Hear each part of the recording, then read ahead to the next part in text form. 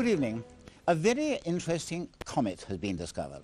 It was found by two American amateurs, Hale and Bopp, and therefore we call it Comet Hale-Bopp, even though its official designation is Comet 1995-01. And here it is. This photograph taken by David Buckley with the 1 meter telescope in South Africa. And here's another view with the 1 meter Captain telescope on La Palma, taken by Don Palacio. And the magnitude now is about 10, which means it's within binocular range. Well, what is so exciting about that? After all, comets are common enough. The reason is that this comet is a very long way away. It appears to be about the same distance from the Sun as the orbit of Jupiter. That's round about 500 million miles, and you don't normally see comets as far out as that. So either this is a small comet that's undergone a tremendous outburst, which is not impossible, or more probably it is a very large comet and it's coming inwards. The trouble is, at the moment, it's a long way south and none too easy to see from here. When Hale and Bopp found it, they weren't looking for comets at all. They were observing the globular cluster M20 in the constellation of Sagittarius, the Archer, which is now very low in the south after dark. And below that, they saw the comet quite unexpectedly. It is moving north now, it is brightening up, although unfortunately, from about October, it's going to go behind the Sun and we're going to lose it for a few months. Well, the point is this. It appears to be shifting in the same path as the Great Comet of 1811. It's not the Great Comet of 1811, one of the brightest on record, which has a period of about 3,000 years. But it does seem to be possibly of the same family, in which case it may become brilliant later on. And inevitably, the prophets of doom were out in force. Will the comet hit us?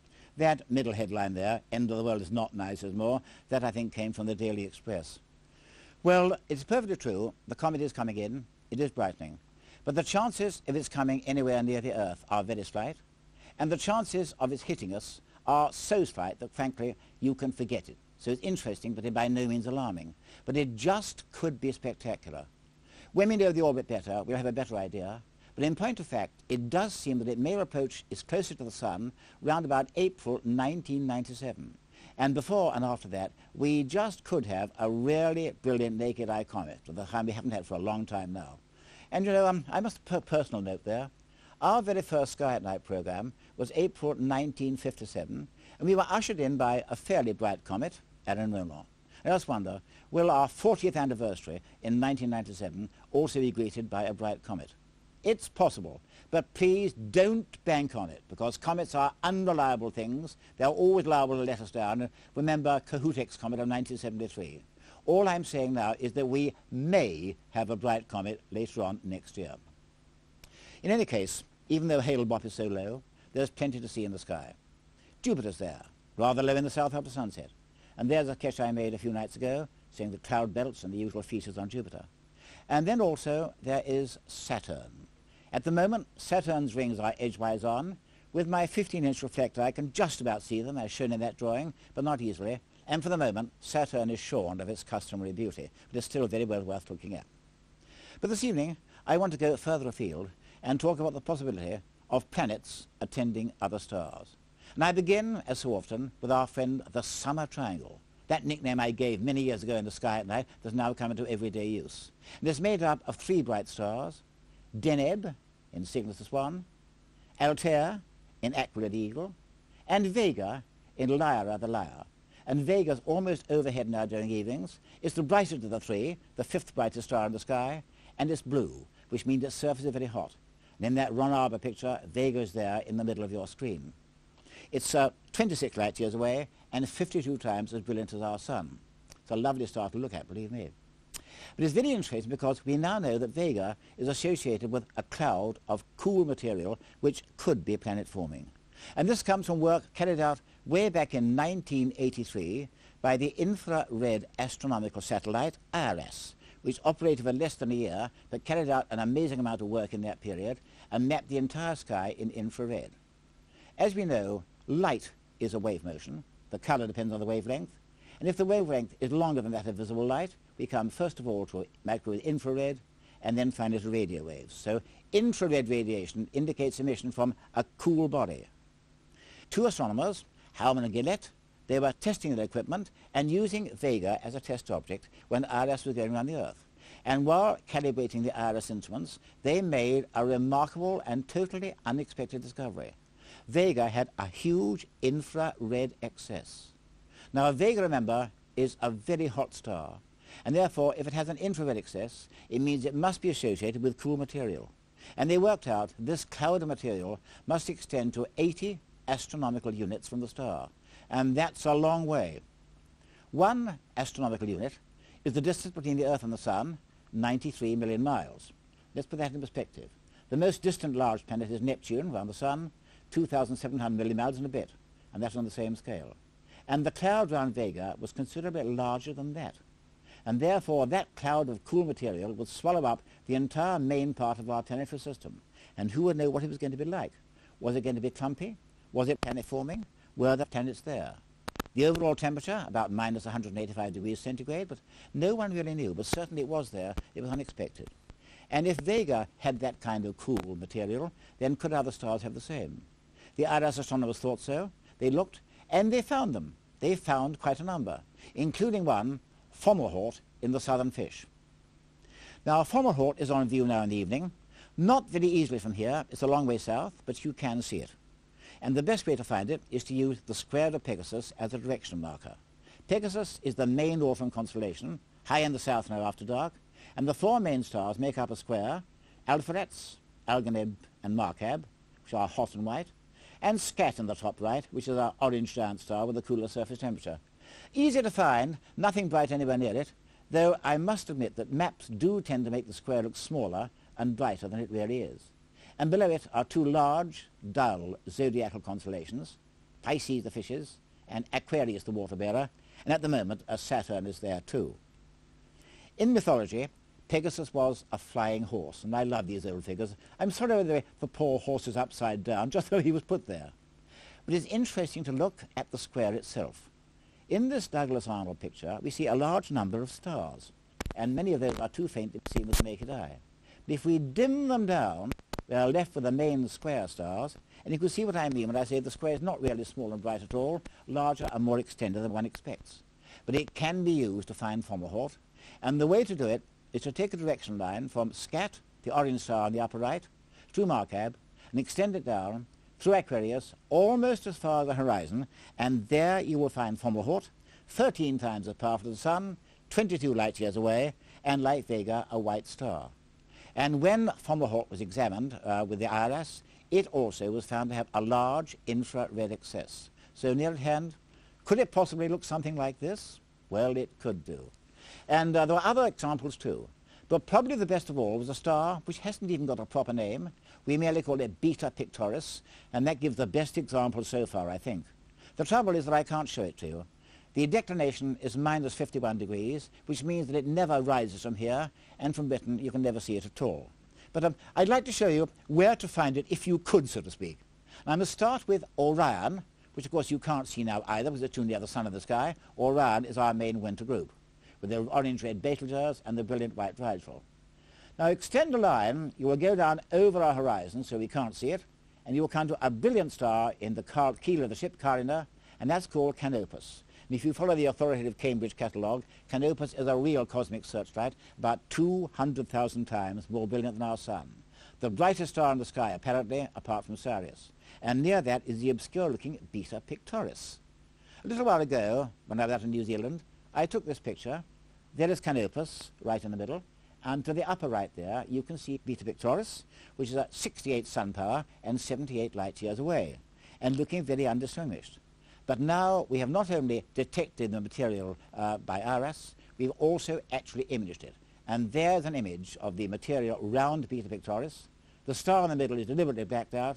You can see the wings of material coming out there, and they are very extensive indeed. That picture was taken at the observatory of Las Campanas in Chile. This picturesque place, I may say. And the telescope inside this dome with the 100-inch Irénée Dupont telescope, one of the best in the world. Now, the cloud round Beta Pictoris appeared to be something like 50,000 million miles in diameter, and to be probably only a few 100 million years old, and by cosmic standards, that is not very long. And since then, there have been further developments, this time from the Hubble Space Telescope. And they seem to indicate that there is there a main cloud, something like 9,000 million miles in diameter, with another cloud going down to the star. And that impression there, that by Dana Berry, not a photograph, that's a drawing of what it might be like. And if we could go to close range, well, I wonder, would it look like this? It could do. Anyway, it's there. In 1994, new results came from the La Silla Observatory, also in Chile. And it now seems that at about 3,000 million miles from the star, the clouds of gas and dust suddenly increases in density. So the inner part is rarefied. And this could be due to an orbiting planet, possibly 20 Earth masses, which sweeps up the inner material. Not conclusive, but at least a possibility. And then there were interesting results dating back to 1981. And it seemed that in November of that year, the star brightened by 2%. It then dimmed down, brightened again, and finally returned to normal. And the suggestion, it's no more than that, is that this was due to the passage of a large planet across the sky, the temporary brightenings being due to holes in the clouds of dust and gas surrounding the star caused by the gravitational pull of the planet. Well, those are interpretations. And it does seem now very likely that there are many stars which are attended by planet-forming material. That does not mean to say that there are planets there. We can't prove that yet, but it's starting to look more and more likely. And that brings us on, you know, now to another point. If there are planetary systems, then what are the chances of there being planets like the Earth and planets which are inhabited? A question we all want answered. Well, I believe the answer is almost certainly yes, and I'll tell you why. Our Sun is one of 100,000 million stars in our star system or galaxy, and we know of thousands of millions of separate galaxies. You can even see one now with the naked eye, the Andromeda Spiral, not very far away from the square of Pegasus, M31. You can just about see it with the naked eye as a dim blur. Binoculars show it well, and telescopes reveal it to be a huge spiral, even larger than our own, containing more than our quota of 100,000 million stars and more than 2 million light years away. So we see it now as it was more than 2 million years ago. And that's only the start. By cosmical standards, even that is close. Now we can probe out to more than 10,000 million light years, and the total number of stars in the universe is staggeringly great. And I, for one, refuse to believe that our own perfectly ordinary, unimportant Sun is the only one in all that host to have an inhabited planet going around it. But saying that's one thing and proving it's quite another. So how are we going to find out? One thing we can't do is to go there. Even the nearest star is more than 4 light years away, 1 light year being nearly 6 million miles. And material travel there is quite impossible. You couldn't do it even if you could go as fast as light, and according to Einstein's theory, which has stood every test so far, you can't do that. There may be ways around it. We've heard talk recently about travel faster than light, but that's not contradicting Einstein. That's involving space warps and time warps and other exotic forms that are totally beyond us at the moment. It may happen one day, certainly not yet. And so far as material travel is concerned, we are limited to our own solar system, and there's no intelligent life there except on the Earth. Therefore, the only way in which we can prove the existence of other beings, I think, is by means of communication. And I think, too, we've got to limit ourselves to life as we know it. Once you start talking about life as we don't know it, entirely alien life forms, well, frankly, you can speculate forever, and it's all rather pointless. Anyway, we do have pretty good evidence that these entirely alien life forms don't exist. So really, if we're going to search for life, the idea is to concentrate upon finding a planet not too unlike the Earth, going around the star not too unlike the star, unlike the Sun. And the very nearest stars are not suitable. So where are the two which are suitable? And the 2 nearest stars that are at all like the Sun, and might therefore be reasonably expected to have planets, are called Taur Ceti and Epsilon Eridani. And they're visible now. You can see them with the naked eye. They're both about magnitude 3. Let's go back to the square of Pegasus. We've found Fomalhaut. Now, if you use the other 2 pointers, Alphabets and Algonib, and use them straight down, you'll come to a bright star called Difter in Cetus the whale. Don't confuse that with Fomalhaut. It's about a magnitude fainter and rather higher up. So there shouldn't be any confusion there. And then over to the east of Difter, remember looking south, is Taur Ceti, which is not very distinguished, hasn't even got a proper name. As I say, 11 light years away, smaller, cooler and redder than the Sun, but not a bad kind of star. And Epsilon Eridani, the other candidate, is very much the same. Now, I can't say for one moment that there is a system of planets going around Taur Ceti. I have no proof at all. All I'm saying is that there may be. So let's let our imaginations run riot, shall we, and try and work out some method of getting in touch with the beings there if they exist. So we imagine there's a planet down Torcitae. On there, there's an intelligent civilization, and there are radio astronomers. Now, you obviously can't expect them to understand plain English. Therefore, the only way we could communicate is by the language of mathematics, and we've got to use radio, since radio waves travel at the same speed as light. Therefore, let's try and work out a mathematical code. And we're going to use two kinds of signals. We're calling them 1 and 0, call them anything you like, plus or minus if you like.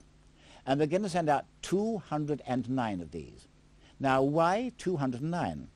The reason is that 209 has only two factors, 19 and 11, and mathematicians, wherever they may be, will know that. So we imagine our Torcitian picks this up, looks at it now, how can we decode this?